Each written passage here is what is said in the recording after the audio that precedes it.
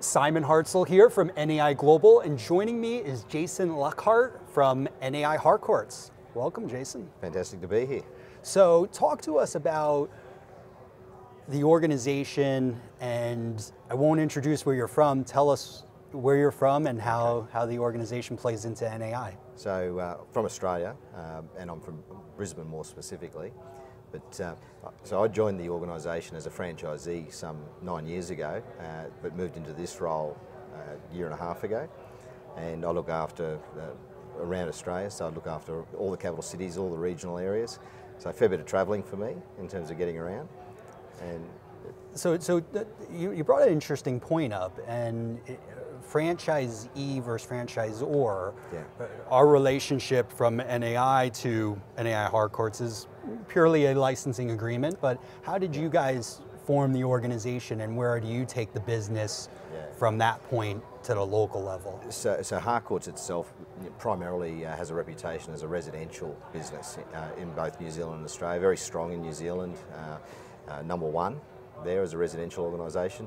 Wow. They've risen in just 22 years to number 3 in Australia, so quite a stellar rise for them there. But I think at times we struggle in the commercial space, or have struggled, and so the opportunity for us to partner with an organisation such as NAI Global, and the comment that I usually get from a franchisee and myself when I was one was that it was this credibility piece that we were looking for. It gave us a link to something much stronger and something that we could actually walk through the door with a little bit of pride, a bit of bravado at the end of the day. Mm-hmm. How do you see the benefits of now coming all this way here at NAI Global Convention benefiting you, your team, the organization, kind of back in your individual markets? Yeah, look, I mean, obviously it starts with the learning piece. At the end of the day, there's always plenty to learn. I find it, particularly at conventions of this nature.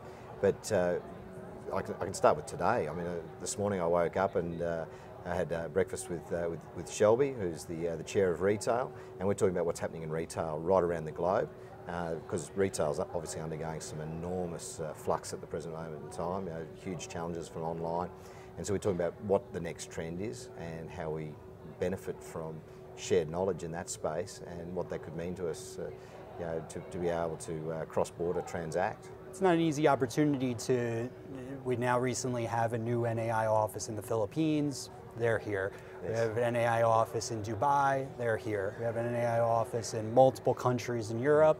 A lot of those folks are here. So have you found that opportunity to connect with those individuals from other countries and kind of discuss, hey, how can we build this bridge? Yeah, in fact, I met a lot of those guys last year as well, and the opportunity to continue those discussions, I think that's the thing I was trying to do by being here again this year. As you say, it's a good distance to travel, but the commitment, I think if we show that we're committed to the cause, then obviously it benefits with longer term relationships. And I always say to people, the benefit of being affiliated with Harcourts is we actually know where the client lives, and that's not a threat. We're invited to their house. That's the thing. So that's where the affiliation really helps with the branding there. So you're taking that trust and that relationship that you built, and you're just going deeper. And Absolutely. You're trying to develop a core kind of relationship that you can have versus just being able to say, hey, let's go to a ball game, or let's do this, and let's do a dinner. Yeah. You're trying to get more.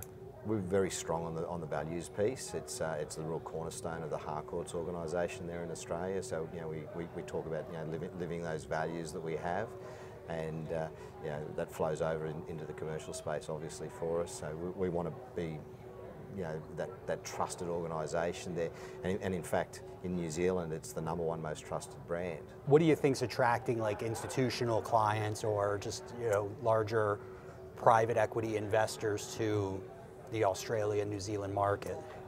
The nice stable markets, so politically very stable. Okay, that's always been probably one of the key fundamentals there. The New Zealand market particularly so, like it's really strong in that space. But then population of I think it's 5 to 6 million people there, and so it's not a big population. So the opportunities themselves when they present are hotly contested, very attractive to the Asian market because of we're in that rim, Pacific Rim down there.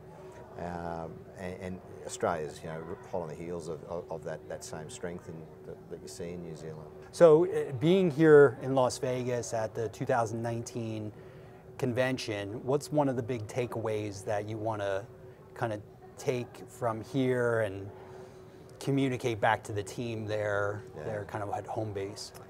Look, tech's one of the big things for us. Like we're constantly we're reinventing ourselves. We spend a lot of money on our tech down there as well, but there's a lot that's ready-made here also. Interesting. So I find that a great benefit to come over here and see what's trending, what's working in that space.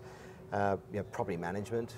I'm keen. I was sitting in the mastermind class there this morning, also finding about recruitment and the challenges. It's always, I suppose, reassuring to find out that everyone's got the same struggles. So you're not alone. Yeah, but if you can take a little piece of somebody else's solution to that struggle home with you and try to implement it, then it could be worth the whole trip.